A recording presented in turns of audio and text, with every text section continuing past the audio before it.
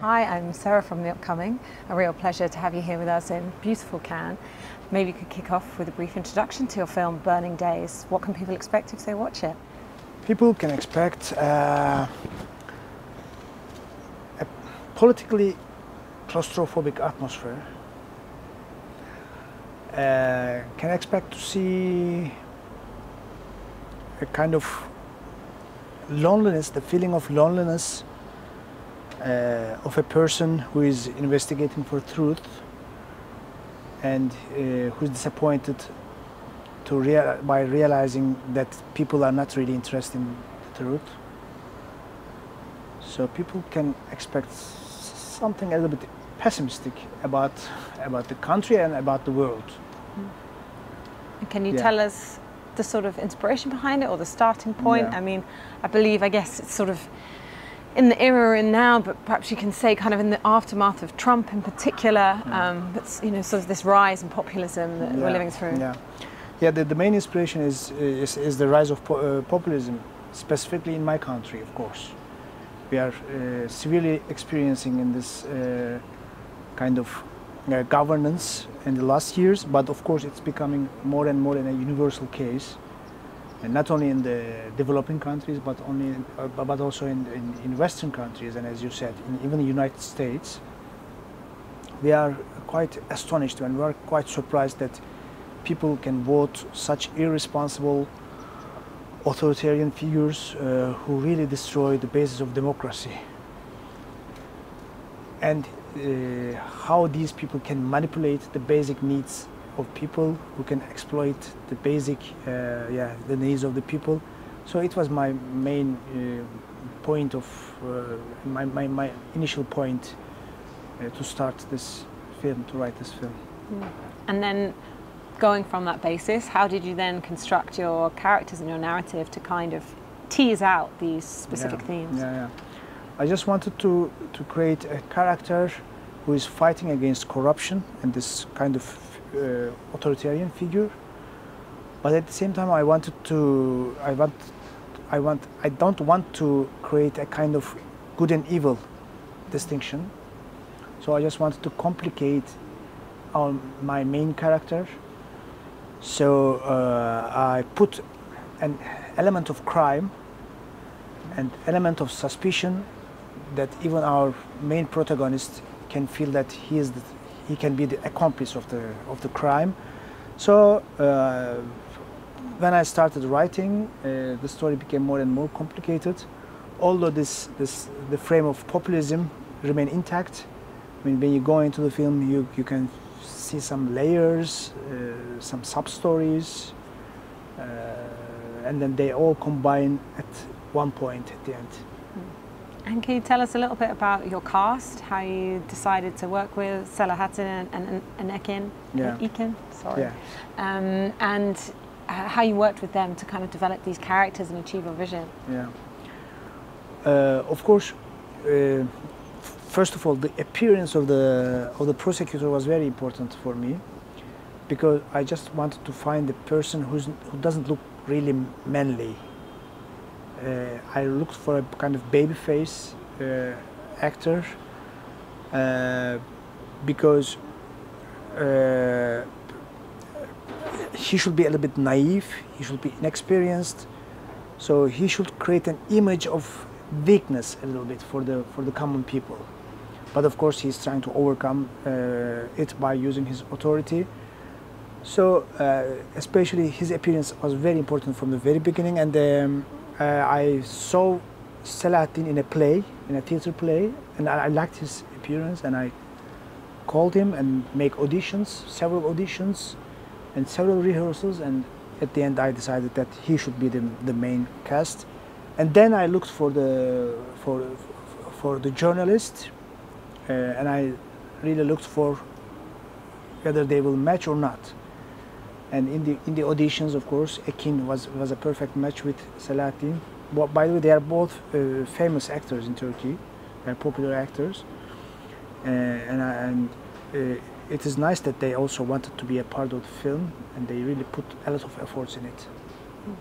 Can you talk to us also a bit about the locations and how maybe the contrast between kind of the city and the rural areas, and you know how we maybe have those fixed ideas of the city being progressive and maybe conservative notions more in the country, but you know things aren't always that clear either, and that black and white. Yeah, exactly. The location is very important for me because it should give the impression of drought. I mean, it should look like a desert-like place, and it should. The town also is also very important for me. It should create an atmosphere of claustrophobia. So it must be a kind of hilly place at the same time. So, and on that location, I found both. It's also a desert-like, dry, but it's a little bit hilly. And yes, you're right. I don't think that this is a story about division between city and the countryside. But of course, it has elements because the prosecutor is coming from the city. For example, he's more kind of animal friendly, at least, while the conservative, the rural people were much more harsh in hunting and those kind of things. But the city people are more prone to the issues of animal rights, blah blah. So you can find such contrasts, but it's not only related with city and countryside. It's related with the mentality of politics, mentality of governance. And can you say a little bit about the elements of the gay relationship and homophobia, and how that was a particular point perhaps that you wanted to, maybe wasn't there in the original story, but because of what we've seen in recent years, I think particularly in Turkey, but in other countries as well, of this kind of backward step, if you like, in terms of tolerance and acceptance, even at the legal level, not just a societal thing. It's one of the interesting trademarks of authoritarian populist leaders. They are all homophobic. Mostly they are all homophobic because they always try to steer the feelings of common people. They try to exploit the prejudices of common people. So they like to play on these prejudices. So unsurprisingly, maybe they are all homophobic, and it's the case in Turkey. Now in Turkey in the last years, homophobia became almost a state policy. They are really preventing representation of LGBT people on TVs, on channels. So I mean, it's not a coincidence that I put this homophobia issue on the film. And on the other hand, it is an element which makes their scapegoating process easier. And at one point, I also find it interesting that in terms of the psychology of Emre, I like the idea that while Emre is investigating the truth about the event, he also starts investigating himself, his own desires. Like a prosecutor who's a kind of representing the state, it's not really easy to discover his non-normative desires. So it's also a kind of search to his soul for me. I mean, all this homophobia and homoerotic elements were in the film because of these reasons. And maybe you can say a little bit about kind of the more like genre elements in the film, kind of the crime aspects, and whether this is something you kind of wanted to play with a bit more with this film. Yeah. It was not my intention at the very beginning. I just wanted to make the story more complex and richer, and I said that I should need something besides the water issue, and I think that it should be a crime. And then when I put the crime, it evolved in a way that it is in a detective story. But of course, we never know the real answer. In a truly genre film, of course, you will have the answer. You will have who was the perpetrator. Yeah, in my film there is no open knowledge about this. But yeah, I really used these kind of elements for suspense, to create suspense, to create the psychological complexity of our character. Yeah, when I rewrote the story, I discovered the elements of genre and I used them.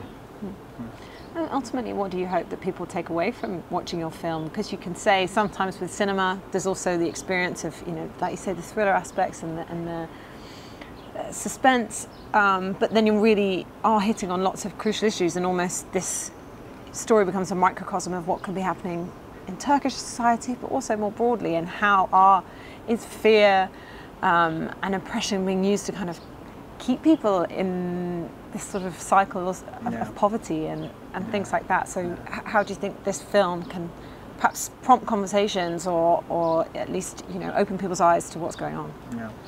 You know, actually this film will not be a box office success, obviously, because it's an art house film. It will have a limited audience, so I don't have big expectations about that.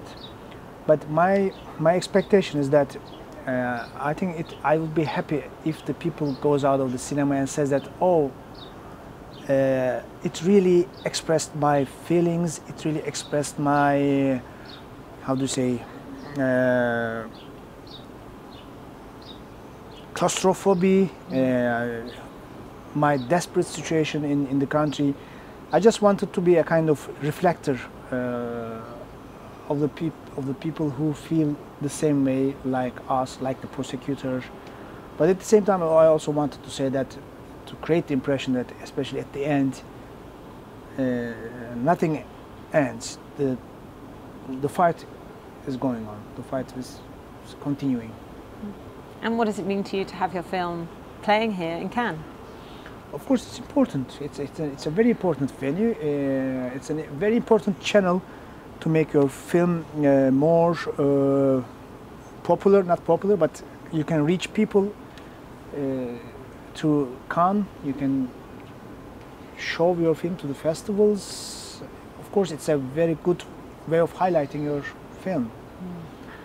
So I feel I'm quite lucky. We're quite lucky, and we are happy to be here. And maybe just looking at your own trajectory in terms of your career, you know, this following on from Frenzy, but also your TV series.